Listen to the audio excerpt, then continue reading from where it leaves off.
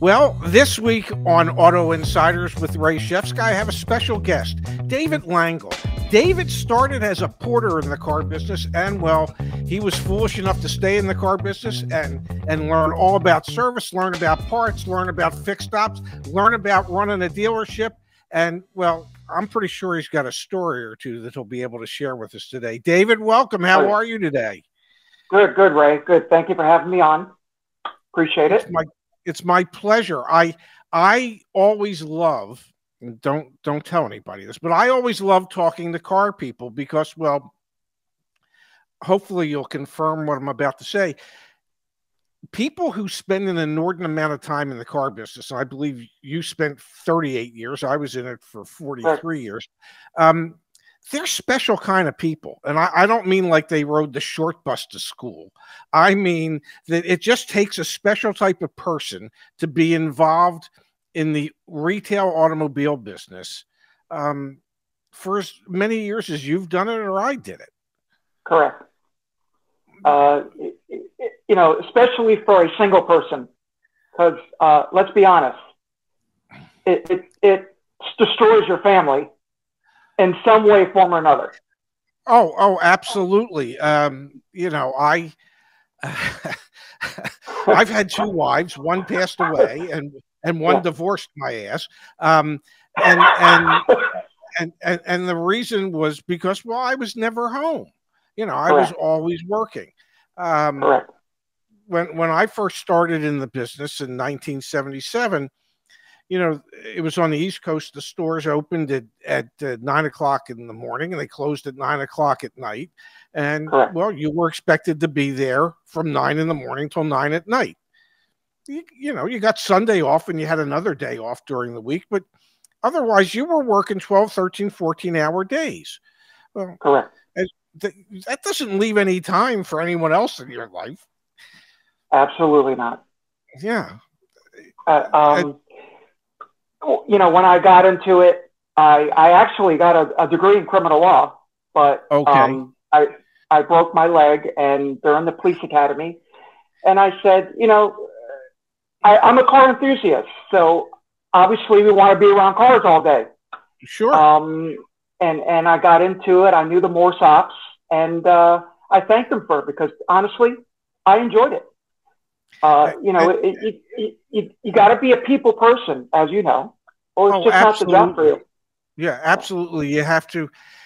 Not only do you have to be a people person, but you have to be able to be like a duck in a sense, in where you just let stuff roll off your back. Because if you took everything people say to you personally, well, every one of us would be mass murderers. Correct. Yeah, it is unbelievable, some of the stuff that we would hear or that you'd have to put up with. Now, if I remember correctly, you told me you started with the Morse organization in 1986, was it, as a porter? As a porter. Wow. Parking used cars, and I did that for about a year. They saw I was, you know, worthy, and then I became, they wanted me to go do parts. Okay. So obviously driving parts, delivering parts, stocking parts. Then I did that for about 3 years. Then I became assistant parts manager. So, and I skipped the counter person at all. So I said, let me work the counter first because, you know, and you know, as I know, working the parts counter, the back counter is the worst because that's the tech. Yes. And they're your favorite customer, as we all, or you and me would know that, not a customer would know that. Yes. So I took the delay of becoming a assistant parts manager and worked the back counter for 4 years. And can I ask you a silly question? During that time, did you find yourself, I don't know, when you were dreaming, you would dream SKU numbers? I looked in books. They don't have that now. We had books back then, right? Wow. Now, you know, kids can look at a computer. Anyone can look at a computer. Yes. But, you know, I did that. And then I became assistant manager, parts manager, service director, service manager, and became fixed ops. I enjoyed it. Did you ever did you work as a service advisor at all?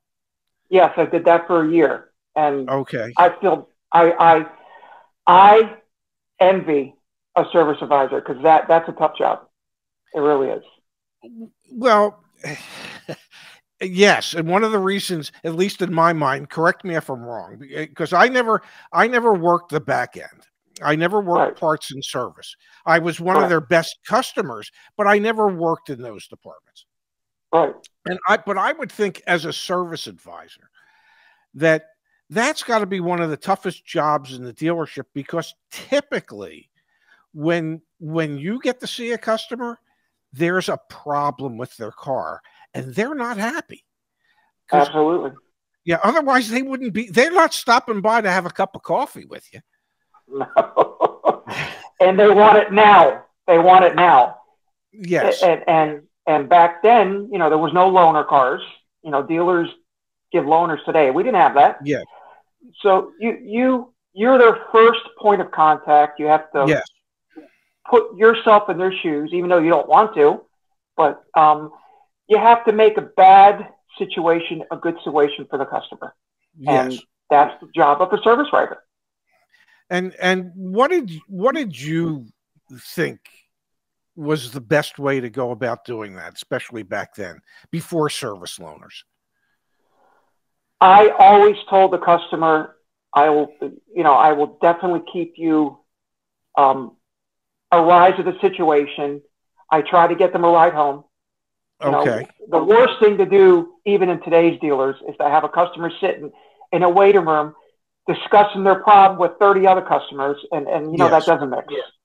No. So you want to get them a ride home, and you have to keep up with your technicians to make sure that, yes, this is an alternator going bad, and you have to communicate that with the customer. And can you explain to the audience, because the audience knows mostly the sales side of things from, well, me over these years. Can you explain to them the level and lines of communication that are so important to a service advisor? I mean, the first thing you said before is, well, you have to keep them apprised of what's going on.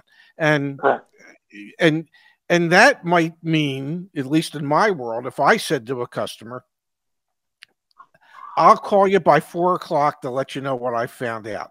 And even at 4 o'clock, if I hadn't been able to find anything out, I would still call the customer at 4 o'clock just to say, I've been working on it. I still don't have an answer, but I promised you that I'd call you at 4 to give you an update. So I'm living up to my, is that something that you encourage service writers to do? Absolutely. I always told my service writers, try to get the car in there, because we did work on appointments back then.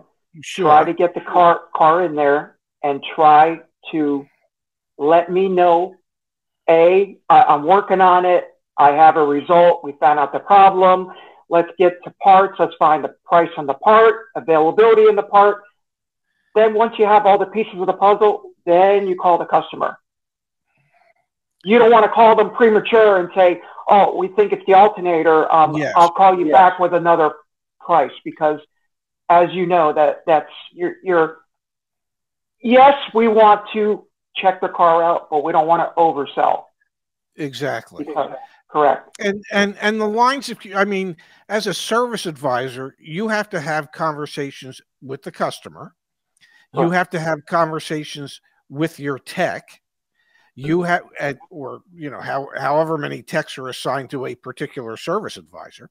You have to have conversations with your parts personnel, whether it be the parts manager or parts counter person.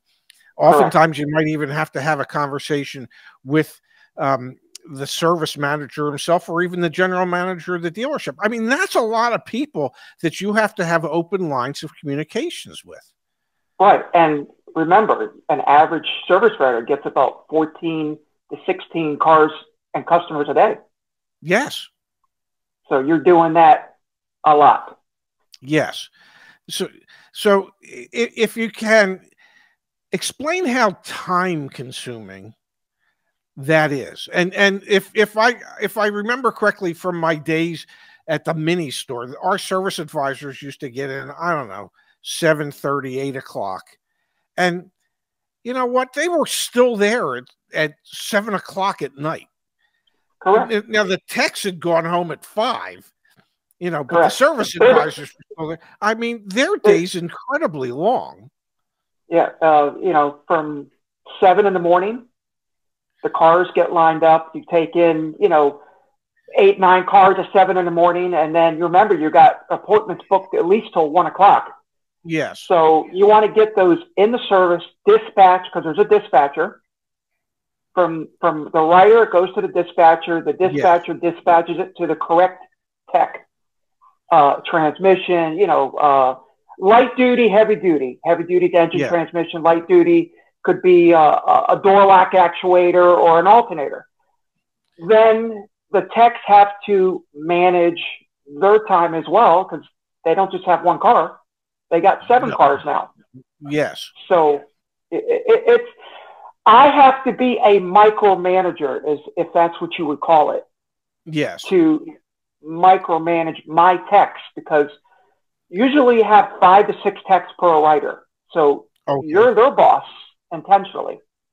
And they communicate with you, then you communicate with the customer, the service manager, internal used car manager.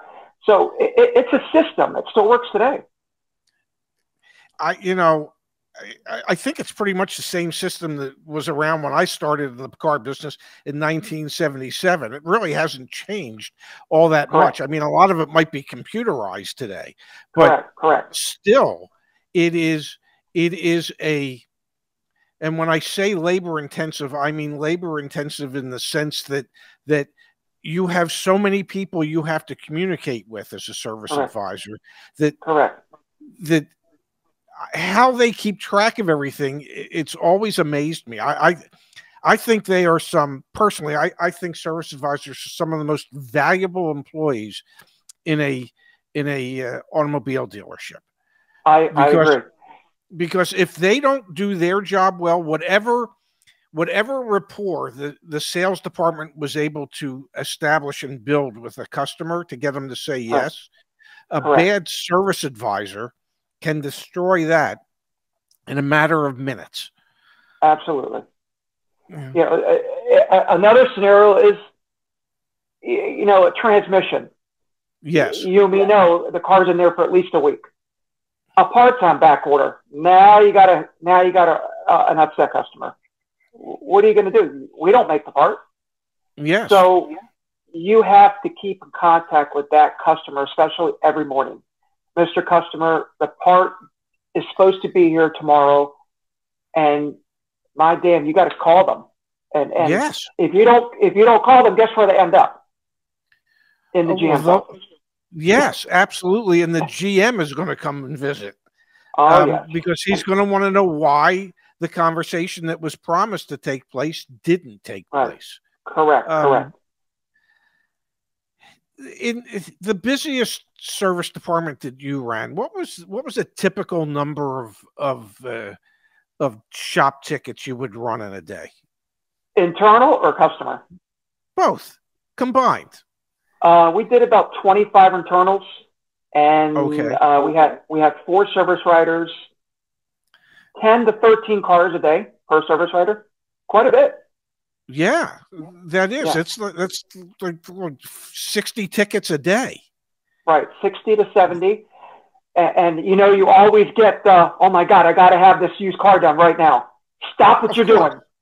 Yes, of course. No, that's a given, because you know, the sales department, I'm going to say this in as nice a way as I can. The sales department is like a pig, and he just thinks that whatever his department is doing is much more important than anything you could be doing. And you should drop everything just for either that new car manager or that used car manager.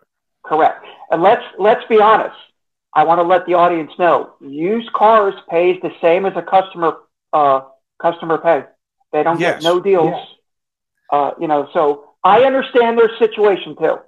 They're paying the same as a customer. Yes, no, and I get that, but that doesn't, and they were typically probably your best customer. Correct. Overall, they spent more than any of your other customers. Correct. But still, they were just a customer, and Correct. it's hard to get a used car manager to understand that. Still today. Still today. Yes. No, trust me, I still have those conversations. And then, you know, I used to handle most of the internals. So I had a good relationship with the used car manager. And, okay. I have the authorization for $1,000 check on every car, okay. but I didn't abuse that because we all know where that gets you. Yeah. And you know, 4 tires is more than $1,000. You know that. Can you do me one small kindness, and can you explain to the audience when you say internal? I know what you mean.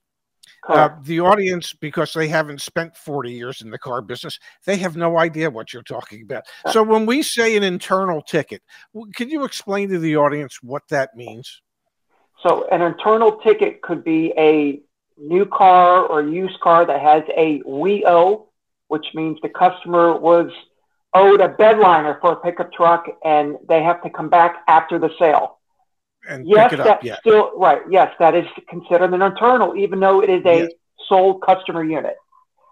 So internal would be used cars, new cars, auction cars, and we consider that internal, meaning the dealership inside. Yes. Very good. Thank you for explaining that, because and most dealerships are set up so that the internal customers, the used car department, the new car department, pay exactly the same for the service as well the external customer, the normal customer that would come into a dealership. Correct. We wouldn't get it. And you said something a moment ago, you know, where you were authorized, you could spend up to $1,000 on a used car without having to check with the used car manager. And that takes having a great relationship with a used car manager to be able to be in that position. Correct. But you said, you know, tires, 4 tires could be more than $1,000. One of my major complaints when I was at the mini store, at our mini store, is every time the tech would say, well, it needs tires, okay, the service manager would always approve the factory replacement tires. So if it had Continentals on it when it came in as a used car and it needed tires, they were going to put Continentals on it again, even though they might have been $40, $50 a tire more expensive than a comparable tire. And I used to try to explain to the techs and to the service manager that when you say it needs new tires, look at it as if it was your car that you were selling. And do you want to put the most expensive tires on it you can, or do you want to put good quality tires on it that are less expensive so that you could either sell it for lesser or maybe improve your profit when you do sell it? And if the answer was, well, I would want to spend the less amount of money, I said, well, then do the same for me. Extend that same courtesy to me. I agree.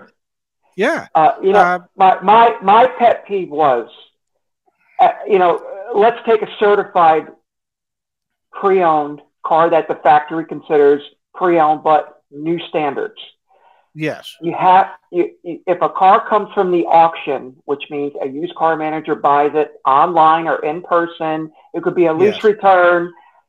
If that car comes in and it has 2 Continentals and 2 Bridgestones on it, you are not allowed to sell a certified pre-owned car with different brand tires on it. Exactly. So now I got to go back to used car manager and say, well, you got to put 4 new tires on it. Oh, no. These tires are brand new. You have to follow protocol. And my protocol is I'm going to marry that customer, not the used car manager. Yes. I want it done right. Right. So either do it right or don't do it at all. When you made this switch from the service department and you became a general manager of a dealership, what did you find was the hardest thing to communicate to the team, that you really are one, not four separate departments? You're not the new and used car department. Right. You're not finance and insurance. It's not parts, and it's you're all in this together. Right. How did you communicate that to your entire team? I communicated that I had an open door policy. You know, we all know that, you and me know at least, that parts and service never got along. That was the quote unquote thing. Yes. My dealerships got along because we all communicated. We broke bread once a week together. We had breakfast. We communicated. I want to know the problems. I do not want to find the problems when they happen. Yes. You know, no one's perfect. We know that. And the communication is open. And as also having your correct team on your side. You got to have a good team that's happy and can produce some good customers and make some money for the dealership.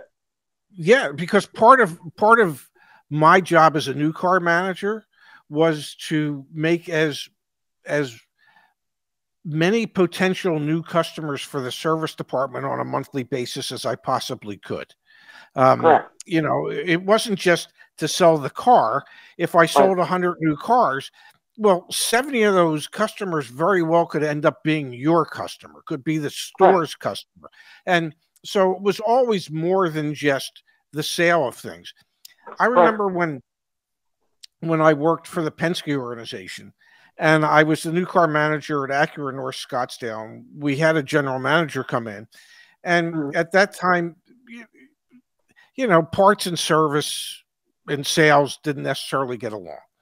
And so they came up with a pay plan that we all got paid on what everybody else did.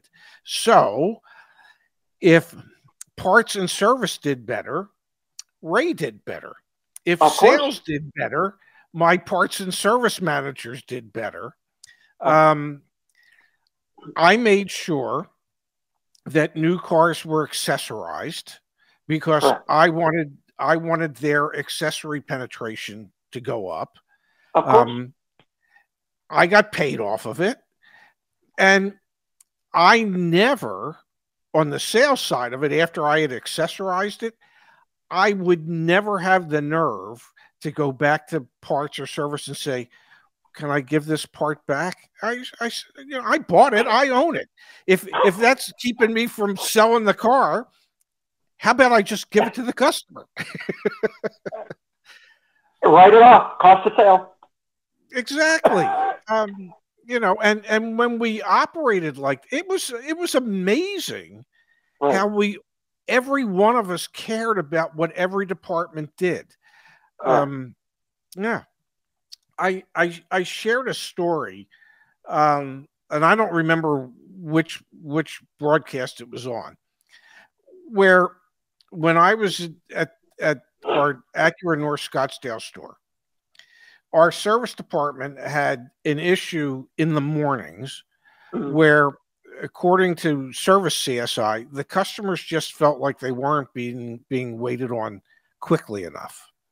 Which is, you know, a normal complaint. You have 4 service writers. Everybody seems to come in at the same time. How many people can you handle? And everyone's in a hurry. Of course. And I remember, you know, the service manager, I don't know what to do. He says, I said, well, when are you busiest? He goes, from 8 to 10. You know, that's when we're the busiest. And he said, I can't just hire somebody to come in 2 hours a day. You know, that doesn't work. And I thought to myself, well, the sales department gets in at 8. You know, 3 salespeople or 4 salespeople and 1 sales manager, they get in at 8. In all the years I've been doing this, we have never once sold and delivered a car between the hours of 8 and 9. and very rarely between the hours of 9 and 10 in the morning.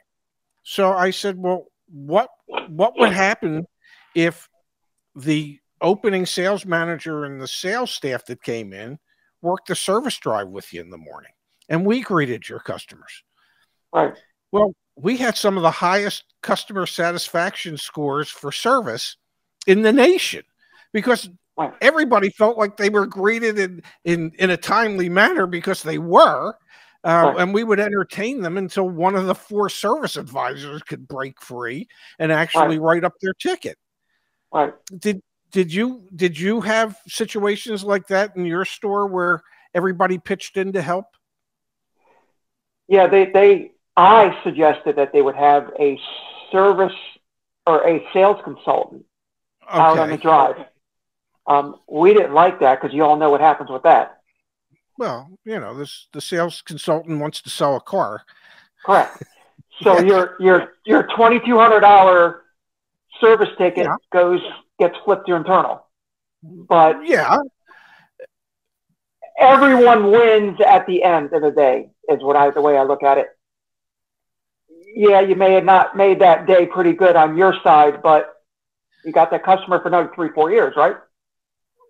And you know, if that was a customer was coming into the service department already, and you're able to flip them into another new car or used car, well, the likelihood is they're going to remain your service customer going forward. Correct. But when we weren't doing it with the hopes of finding some sale in the morning. We were just literally, it was great camaraderie between the sales manager and the sales crew that was on in the morning, because we could have conversations about what we needed to do. We could greet they were our customers. Correct. I mean, we knew most of the customers because we had sold them the damn car. So it kept us in front of them. Correct. We helped the service department.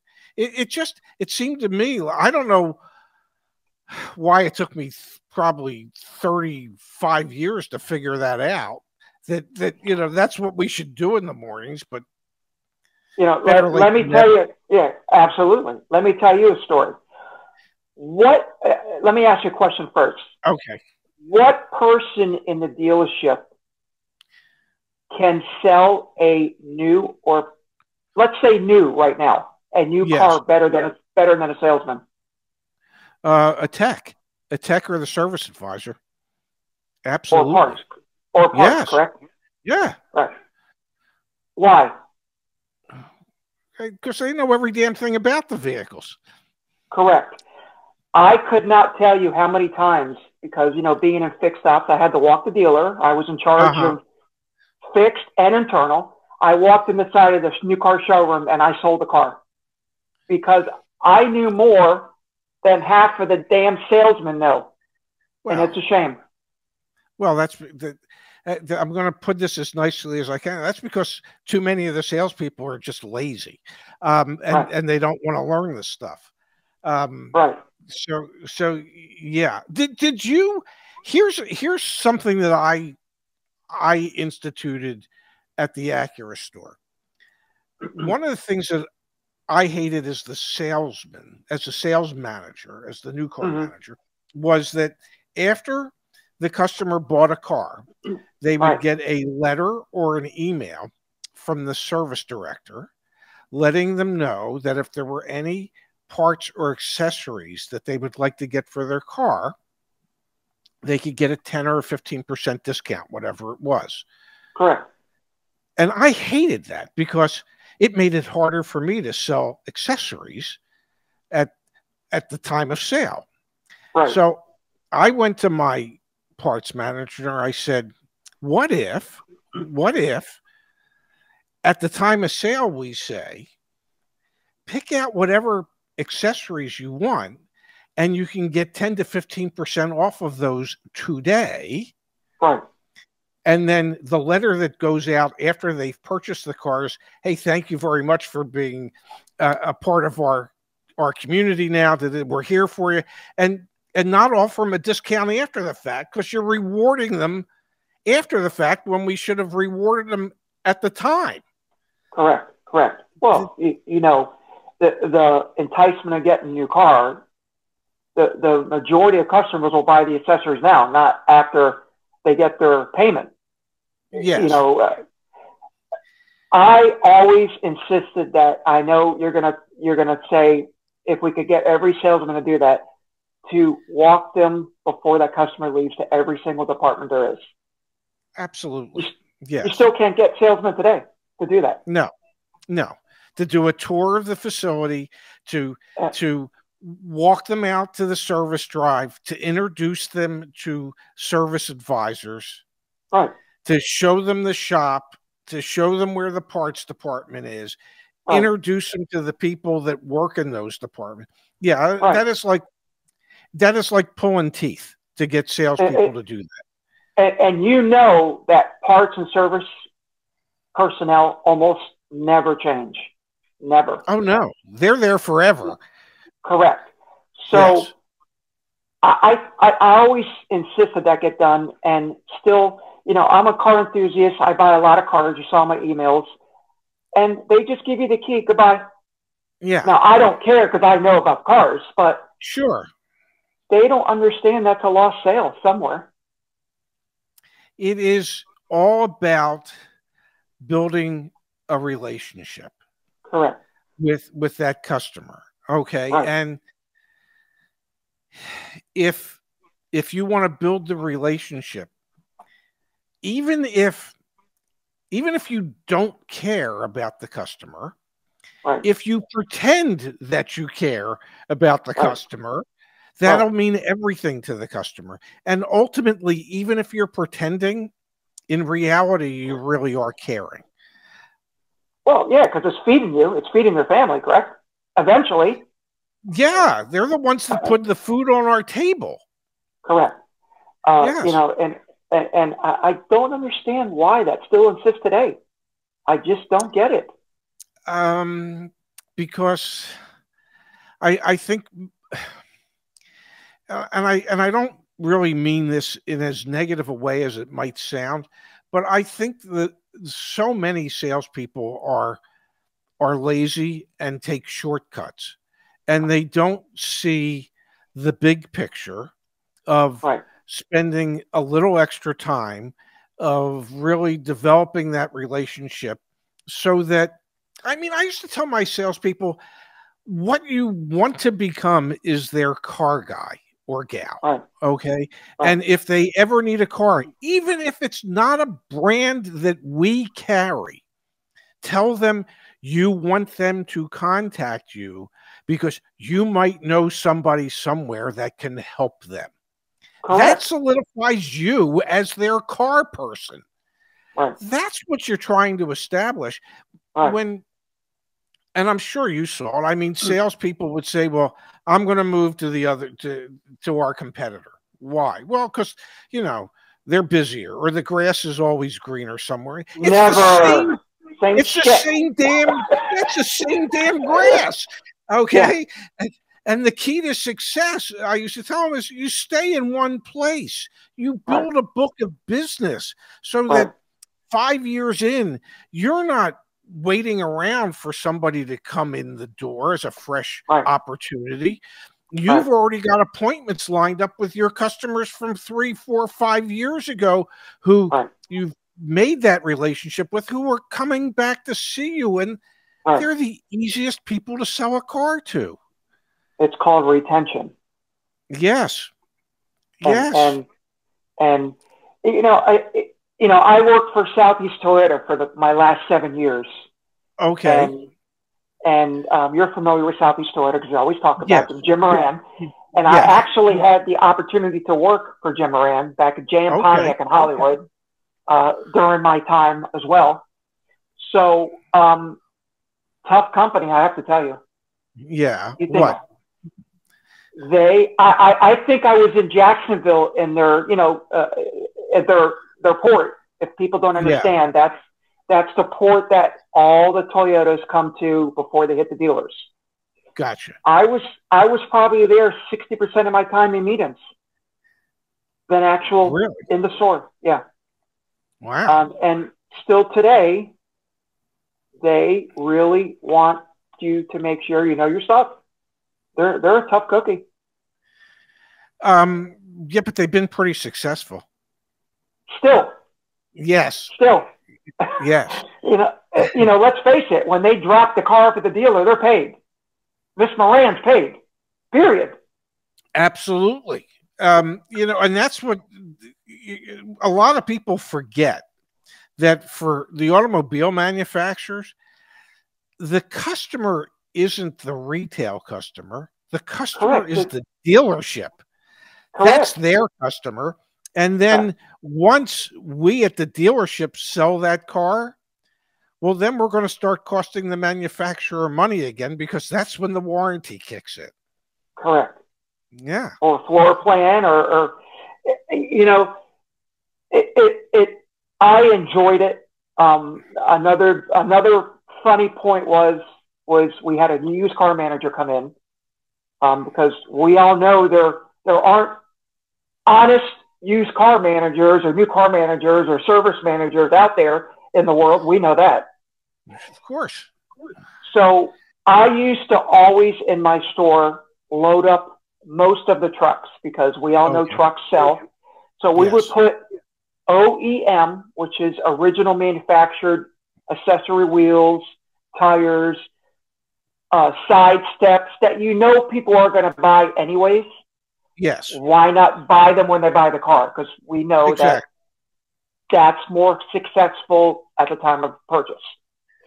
So I remember, I used to load up 6 or 7 trucks, and I had the authorization to do that. Then 2 days later, I need to talk to you right now. You need to get all the stuff off this truck. I says, for what? You own that stuff when I put it on that truck. Oh no, we're going to dealer trade it to a store 200 miles away. And I said, my friend, you better put that on the dealer trade. You own those accessories. Yeah, just make the dealer aware of it, that it was accessorized. I mean, you're going to take all those accessories off. The technician's going to get paid again, because he's not going to do that for free. Yeah. You're going to be half of the bill of the accessories cost internal. I mean, really? I enjoyed that. That was funny. Well, not to defend new car managers and sales managers, but they don't like to pay for stuff. I mean, I'll just tell you that. I know that. It could be a $2 storage guard. Take it off. Yes, and it's like, I know I would have to explain. The customer would say to me, well, we'll take it. I said, I can take it off. But here's the problem. I paid labor to put it on. I'm going to have to pay the labor to take it off. Those costs don't go away. No. What goes away is the part that you want me to take off. But I can't save you the whole price of that part, because there's the labor that you and I are both going to pay for. Right. Right. Either cost of sale, and you hate that number, and neither do I, because service and parts have cost of sale too. It's in every department. I once had a customer on an MDX, and we had put body side moldings on it.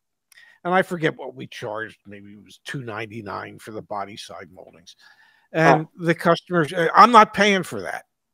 I get it, but these actually provide some service to you and have some value. Right. And I said, here's what I'll do.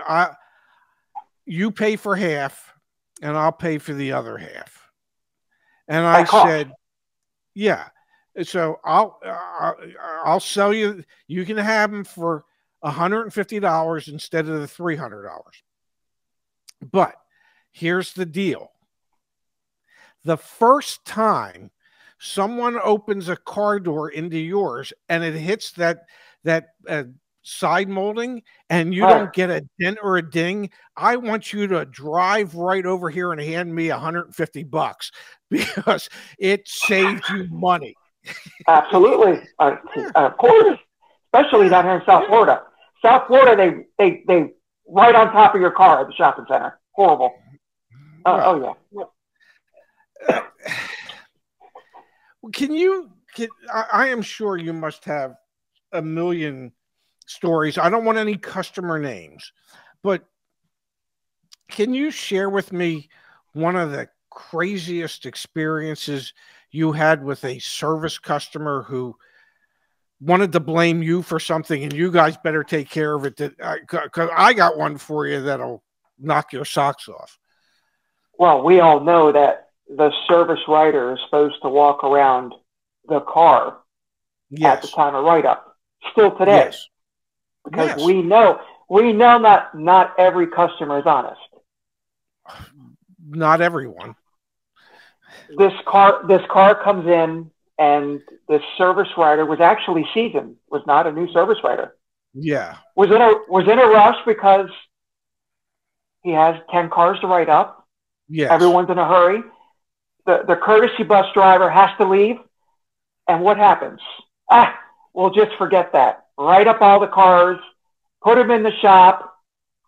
Car goes in the shop, and my shop foreman comes to me and says, David, did you talk to your service writer about this car being keyed? I said, no, what do you mean? This car, the whole passenger side's keyed. And you can clearly see the rust coming off the paint.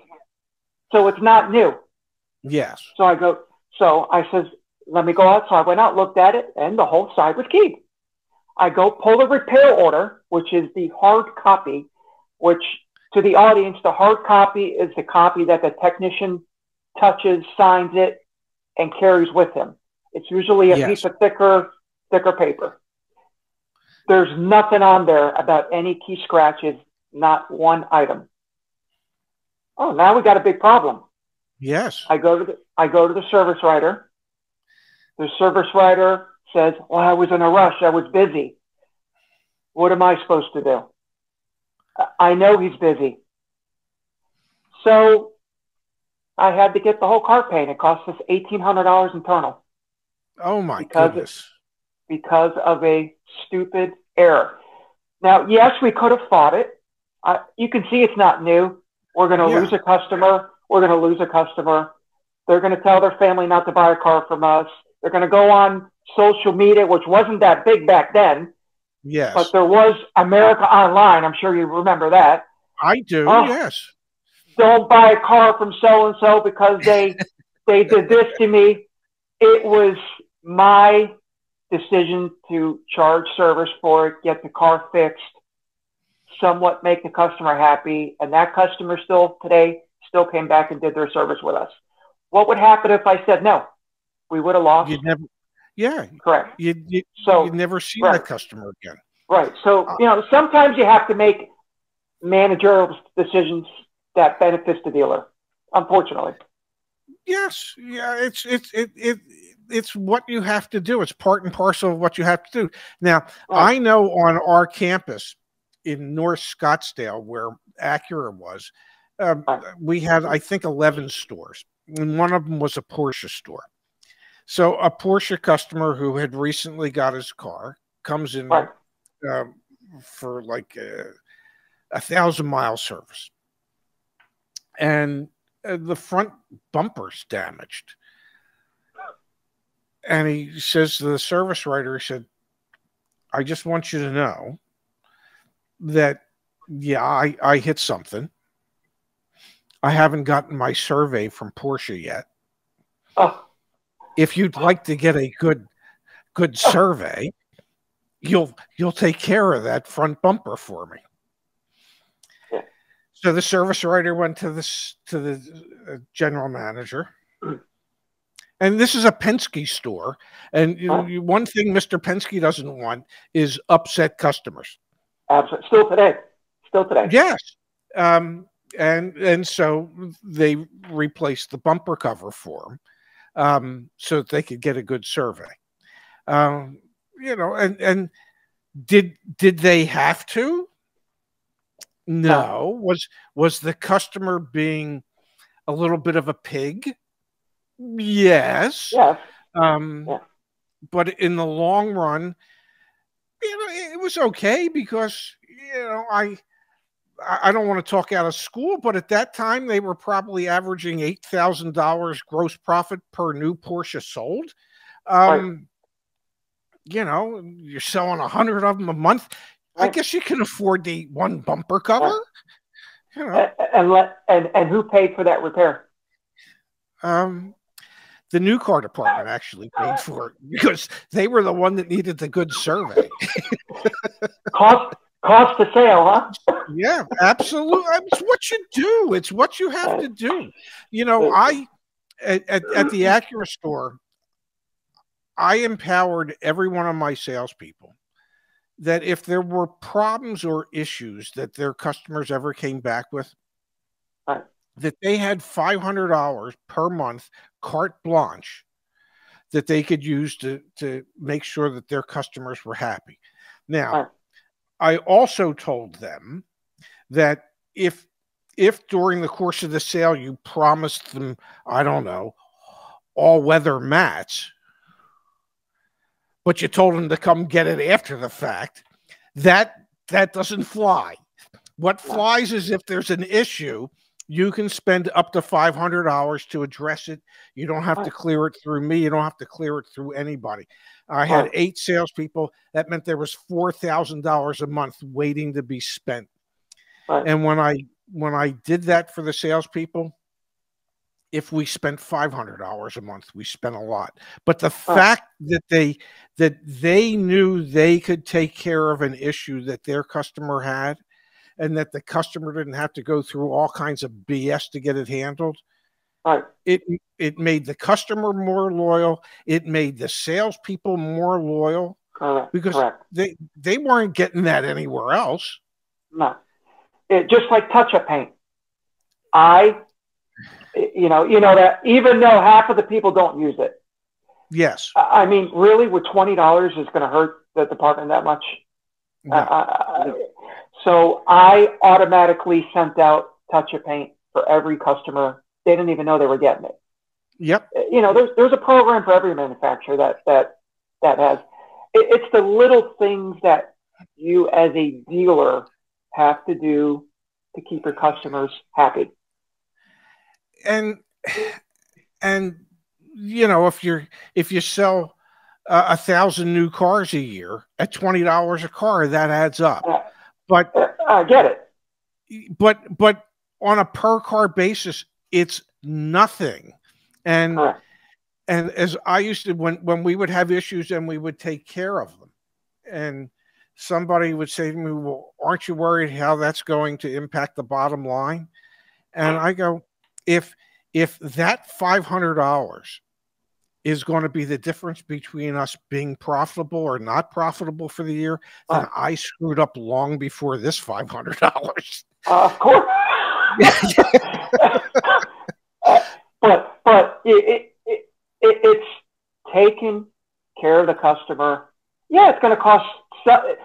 Listen, nothing's for free. It's going to cost everyone. Some people in other departments don't realize that parts inventories, that can be 8, 9, 10 grand a year for parts inventory. Yeah. Who pays for that? It comes out of the parts profit, the bottom line. The dealer principal is not going to pay for it. You know that. Yes. Some people don't know these dealer fees that these dealers charge $1,000 for. Even if they lose $4 grand on the car, that dealer principal gets paid first. Yes, absolutely. Absolutely. And I must say, in your state of Florida, horrible. You guys have some of the most outrageous dealer dock fees and other fees that I have ever encountered in my time in the industry. It is like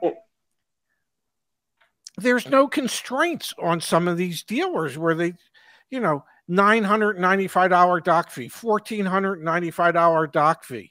There was one, Zach and I did a video a couple of years ago where it was a $1,995 friends and family fee. We know what that is, right? Friends and family fee. Yeah, well, it's paying for the dealer's yacht. Yeah, But correct. yeah, and it's like, how does I some of was these? just it's stupidous. I just had lunch with Jeff Weisner. You know who he is. He did an Yes, interview I with know. him. We know Yeah. Jeff. We've interviewed him a few times. Yeah. His sister is a good friend of mine, so I have very good friends with Jeff. And these dealerships down here in Florida were so greedy. I saw addendums for 20 grand on a Kia Telluride. You and me know we're in the auto industry. I wouldn't pay 2 cents over. And what these people today don't understand, these dealership employees I'm talking about, not the customer. Yes, the customer was stupid. These dealerships have tarnished their reputation in the next 3 to 4 years now. Yes. That these customers are going to die in that car that they're in. They're never going to come, you know, at one day, every one of those customers wakes up and says, I paid an extra 20 grand for what? Just to have the ability to buy it? They paid for Mr. So-and-so's yacht, his $6 million home, and everything else. And you know, the worst part is that as the salesperson, typically you don't necessarily get to participate in that additional dealer markup. I'm not going to mention any names down here, but there are several. Morgan Auto Group is taking over South Florida here now. Okay. A lot. They just bought out Al Hendrickson Toyota. I'm sure you're familiar with. Mm-hmm. They own the Arrigos. Lithium Motors is becoming very big down here in South Florida. So, you know, the experience of you and me working for a privately owned dealer back in the days is gone. Yes, I have worked for mom and pop organizations. Yeah. I have worked for Fortune 5 because, you know, I was with the Penske organization for 10.5 years. I've been with some fairly decent sized smaller private organizations. Right. But the most important thing that I learned is that if philosophically the owner and I couldn't agree on how you handle customers, then that wasn't a good fit for me. It just wasn't. And that I should avoid those type of stores. Because there has to be that you have to agree about how you want to handle customers. Right. You know, at least that's been my experience. Did you micromanage your customer, your employees? I tried not to. And the reason I say that, and it used to drive some of them crazy, and it used to drive me crazy.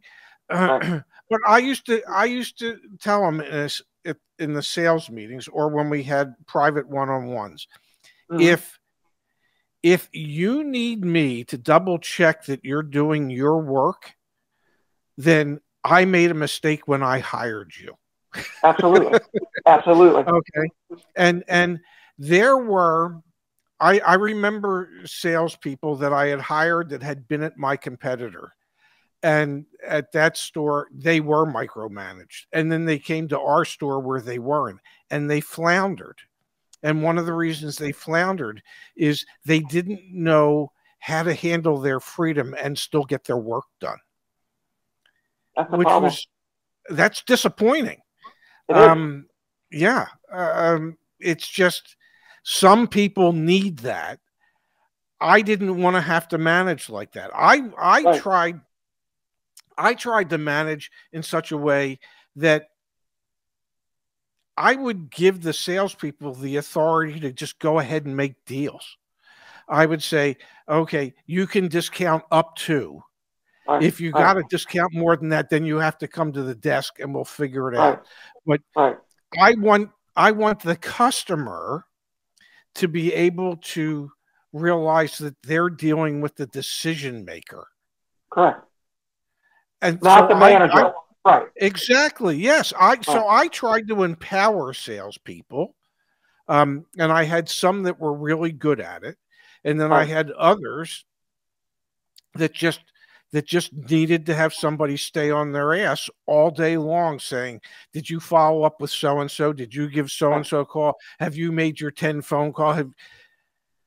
Man, what do I need you for if I'm doing all that? I want the damn commission when we sell the car. Listen, I just bought 2 EVs, as I put in my email.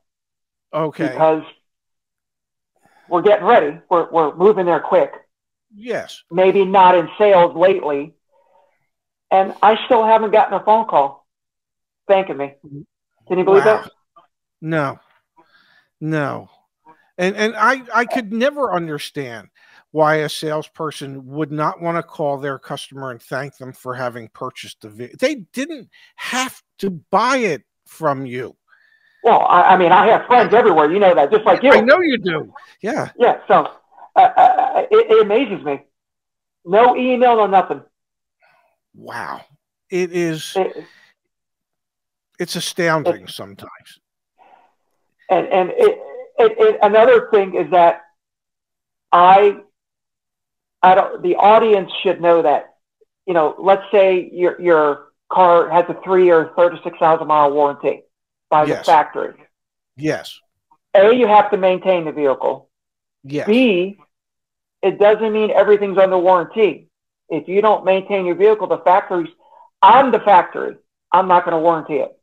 They can call whoever they want up the chain. I will stand behind my customer if they destroy their car. Why should the factory pay for that? Yes. And so where I'm getting to this is, if a customer is religiously bringing their vehicle into your service department and they spend $100 every 3 months, you know, that's money. May not be a lot. Then when their car is out of warranty, I have the authority to goodwill parts and service up to 2 years or 24,000 miles for a customer that retains their value to us as a dealer. Yes. And I will do it. Absolutely. I am so glad you brought that up because, you know, as you know, dealerships, and a lot of them get bad press because, well, they deserve it. But one of the things that good dealerships do, if you bring your car in for service with them, if after your warranty is expired, either due to time or miles, that they can put in a good word on your behalf with their factory service representative to get things covered for you that ordinarily would not be. And there's value in that. I mean, because, you know, you've heard it. Lots of customers will say, well, I'll buy the car from that new car dealership, but I'm never taking my car in for service there. They're just going to rip me off. Well, what most people don't realize is that most dealerships price their work competitive to what the independent shops charge. Every month. Exactly. Yes. And then, like we just said, if there's an issue after the warranty, they will stand by your side to help get that covered. Now, if you never go into the dealership after you've bought the car, they're not going to do that for you. It would depend. If they, you know, if they bought 10 cars a year out of me, are you really going to fight for? Yeah, but if it's the first car they ever bought from you, and they bought it from you 42 months ago, and they've never come back to your store for service for anything, not even warranty work. Yeah, you're not gonna go out. I remember when I was at an Acura dealership in Laurel, Maryland, and we had people come in and they had a TL and it had a transmission issue and it had 80-some thousand miles on it. And I said, let me just talk to my factory service rep and see if there's anything I can get them to do. And these people had service records for everything. And because they had the service records, I got the factory to pay for half of the repair. Well, these 50, folks 50, were, yeah. yes, Yeah. for something that was no longer under warranty, well past Right. the warranty stage. Right. And these people were so thankful Mm-hmm. that we went out of our way to try and help them. Right. And that's some of the value that dealerships can bring that Right. customers don't often think about. Just And just throwing also, it out there, folks. right, that customer may come buy another car and trade that car into you, Oh, and you're not absolutely. stuck, and you're not going to lose your rear end at the auction on it. Exactly. Exactly. Well, So, Dave, you might find this hard to believe. We've crushed an hour, my friend. I know. I know. We have I enjoyed it. literally crushed an hour. And I can't thank you enough for spending the time with me. I hope the audience has a greater understanding and appreciation of how the entire dealership operation works after you and I having had this conversation. I hope, and I hope to be invited back. There's more. Yeah, no, absolutely, because we could probably talk for another 3 or 4 hours. Absolutely. Appreciate it very much. I do support you and Zach. And, I know you do. And I really appreciate it. Well, I appreciate it more. I want to wish you the happiest of holidays. And I do look forward to continuing our conversation. I promise you we will have another.